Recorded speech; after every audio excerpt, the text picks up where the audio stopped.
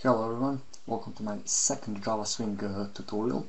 In this tutorial I'm going to show you what JPanel component is. So JPanel is like JFrame, a container. It is intended to contains other Swing components. So I'll start with creating a new class. I'll name my class panel. Also on JPanel you can display pictures, which is not really recommended, and it is recommended to represent drawings. First thing I'm going to do is to import everything from my Java Swing.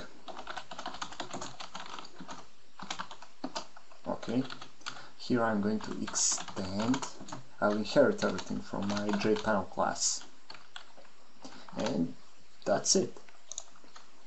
Here I'm going to instantiate my panel class.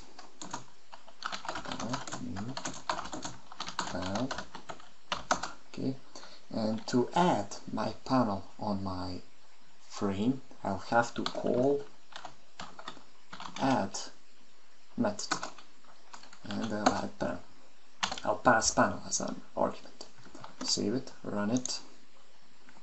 Here you can't see anything, but let's try to display, in example, this winter picture. Okay, so I'll have to create a variable buffered image.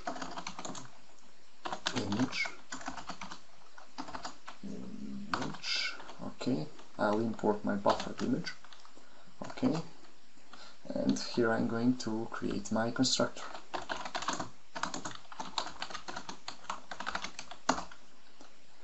And I'll say image equals image io dot read new file.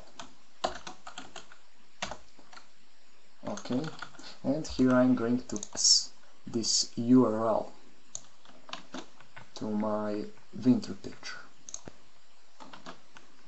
Oops, I have to add double quotes, and I have to make this backslash to fix this backslash to slashes.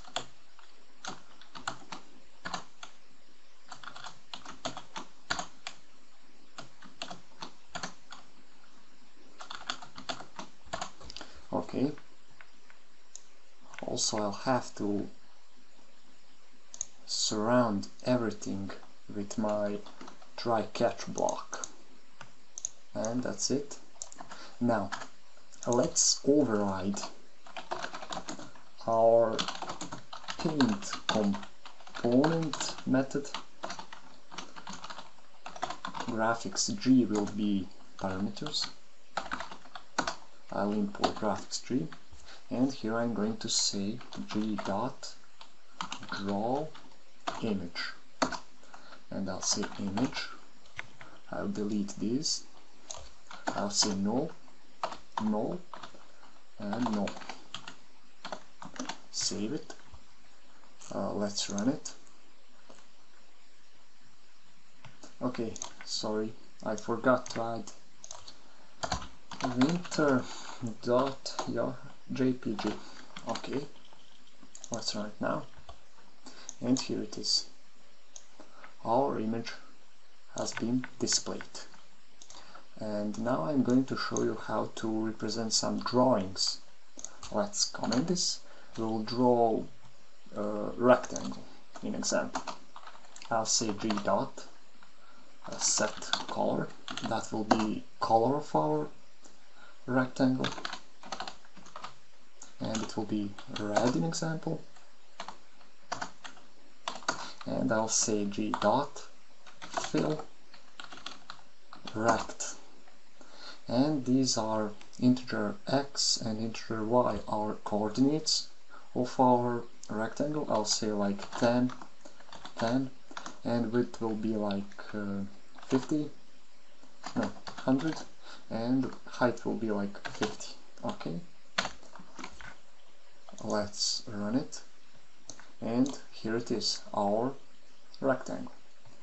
And that should be it about JPanel. See you in next tutorial where I'm going to show you JLabel and how to add JLabel to panel. Bye!